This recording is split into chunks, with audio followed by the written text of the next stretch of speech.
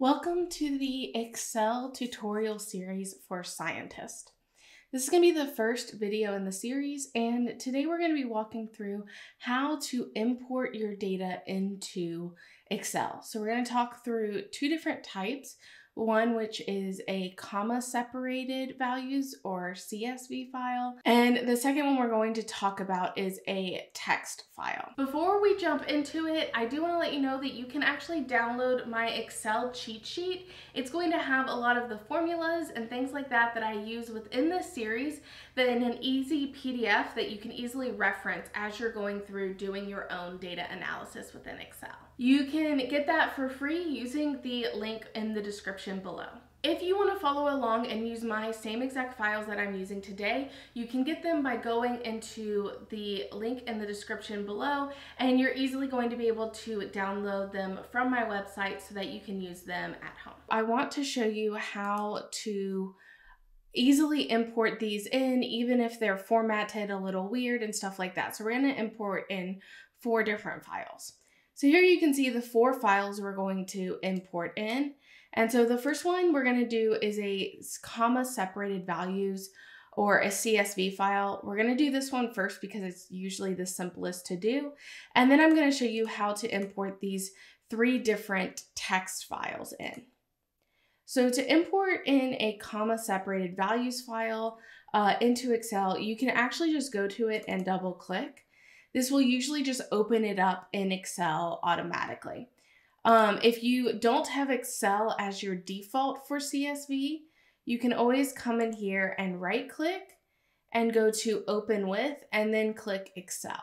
And so that is the way to upload it into Excel. So here we can see our file, and this is just countries, country code, the year, the working hours per year per person, population, and their GDP.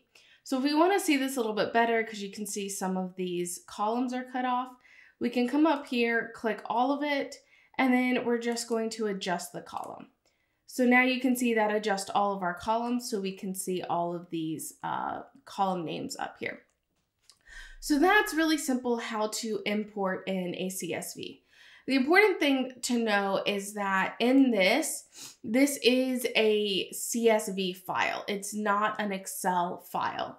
So if you want to convert it into an Excel file, you're going to need to go to File and then Save As and switch this to Excel. Now, if we hit save, it's going to save it in the same place. So if we come in here, we can now see that we have one that's a Microsoft Excel CSV file, and we have one that's a Microsoft Excel worksheet. So now if you have graphs or formulas or stuff like that, this is going to be the better one to save all of that information, whereas CSV is not going to be able to save that kind of information. So that's how we open up a simple CSV file. So now I want to walk you through opening up text files, because those can be a little bit more tricky. So the first thing I'm going to do is I'm going to open up this text file with Notepad, and this is just going to be able to show you what's in the file. So you can see in this file we have everything is separated out by tabs. They're pretty nice and neat in their columns. You can see that these aren't always in their columns, in specific columns, but they're still separated by a tab instead of just a space or a dash or anything like that. When it's already in this format where it's tab separated and everything is already neatly tab separated, we can actually really simply import this file in. So I'm going to close it out. So what we're going to do with this file is we're going to go, once we have an Excel open, we're going to go to File and then Open. And then now we can click in here. So we're going to do this import text 1. And it's going to automatically bring up this text import wizard. So our stuff is delimited, which means it's separated by something specific. And so ours is specifically tab separated. So we're going to click delimited.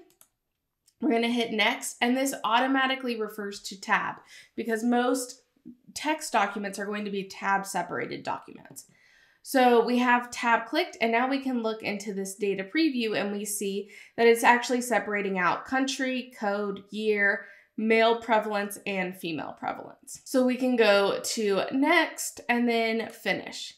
And this is going to open this up now as a document similar to the last one. So I'm just going to expand it out so we can see it a little bit more clearer. And we can see now all of these things are in its proper rows. And as we come down here, we see that it stays the same.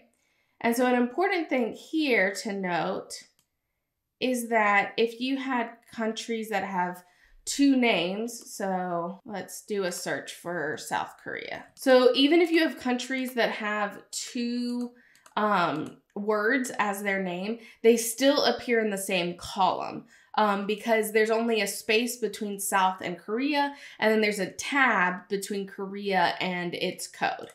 So that's how that works if you just have a tab delimited file. Now, unfortunately, all of your data might not come as specifically tab delimited, so tab separated. So they may come with different types of delimiters in there. So I'm going to show you two different files for how to deal with that. So I'm going to exit out of this. And again, this is still a TXT file. Excel is just showing it. So if we wanted to save this as a Excel file so we don't have to go through and redo that, we would need to come in here and save this as an Excel workbook. But I'm not going to save it for this. And so the next thing we're going to do is bring in this one, but I want to show you what this looks like as a notepad. Okay, so here is the notepad file. So you can see that these three are separated by spaces. There's only a space in between there. Then there's a tab, and then these are separated by dashes. So you can see here's the work hours, dash, here's the population, dash, here's the GDP. So we now want to bring this in that's now much more complicated. So we're going to do the same initial step. We're going to go to File, Open, and then we are going to go to my actual thing. So let's look at this. So now you can see when we go in here, this is the same file or the same folder, but we want to, this is set now to all Excel files. So it's not going to show us our tab files. So you're going to go down and you can actually specifically go to just text files, and you're going to see the CSV and the 3 text files I have in there, or you can just go to all files. So now you can see the Excel and all of those. So now we're going to import this one in. We're going to hit open. So this is again still delimited. So it's not fixed width. And the reason why we don't want it to be fixed width is if I go to the next one, we now have to set these widths. So if we're trying to set it there, well, not all of them actually fit there. Some of them have decimal places, some of them don't. So if you're just trying to do a fixed width, you need to make sure that everything is in the same area. So that might work for some of these, but if you can see these countries, it's going to create that break between United ST. And so 8 is going to be its own column and it's not going to be readable. So we want to choose delimited and we're going to hit next. So now, because we only have tab selected, it's only going to find that break between the country code year and then all the data we have. It's not going to break up any of these into its own separate columns. So if we hit space, this is going to break these up into different columns, but it's not going to break these over here into their different columns. So what we want to do is hit other, and what we're going to input is a dash. So now it's going to break these up into their own columns as well, because it now knows that that's a delimiter between columns as well. So we're going to hit next and we're going to hit finish. So now we have our country code year and the same thing that we had in the CSV file we had earlier. Now, if we search for United States, it's not going to be able to find it, even though we just saw it before. And that's because the United is now separated from the states. And that's because we had a tab delimited file. What you can do is actually run a formula to figure out if this file has something more than 3 letters, because all the codes were 3 letters long. And if it does, you'll combine these. And I'll show you how to do that in a couple series after this. but you can see that these are not actually put together. And so I want to show you one final way to import something that will actually keep them together. So I'm going to exit this. Again, I haven't actually created this as an Excel file, so it's still the same as it was before. We want to open up this final one, and I want to show you what this looks like as a notepad so I can show you what you're going to actually be seeing. Okay, so in here, what you're actually seeing is that now the countries are in quotations. So what this is going to do is we're actually going to tell Excel that if something's in quotation, it needs to stay the same, even if there's a delimiter within it. And so I'm going to show you how we're going to do that in a second. But to be able to export this in seamlessly into Excel, you will need to create these quotations around things that have delimiters within them that you don't want broken out. And so that's something that's worth considering doing and to be able to import it into Excel more easily. So as we've done before, we're going to go to File, Open. And now I'm going to go back into this PC and it's not showing anything again. When I have all files, I'm going to click this and we're going to click Open. So now this is still delimited because it's delimited by spaces and dashes as before.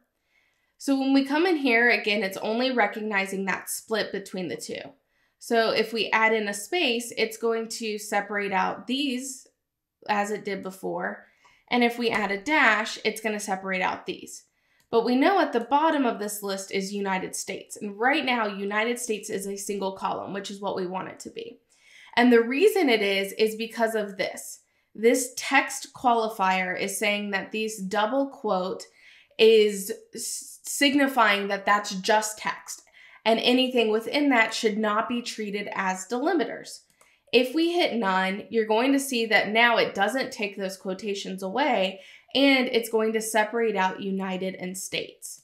So this is what's actually allowing us to bring that in as a single thing, even though there is a space between these.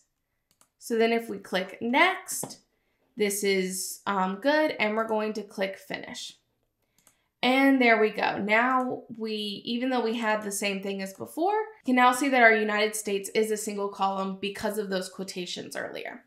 So that's kind of how to bring in two main text files, including if there's a bunch of different delimiters between the columns and things, so that you can actually start working with this data in Excel. So that's what I wanted to cover in this video. This again is the first one in my entire Excel tutorial series that's going to be coming out over the next few weeks. And next week, we're going to talk about how to format and clean data so that it's easier for you to use to be able to quickly start doing your data analysis. I hope you enjoyed this video and I will see you in the next one.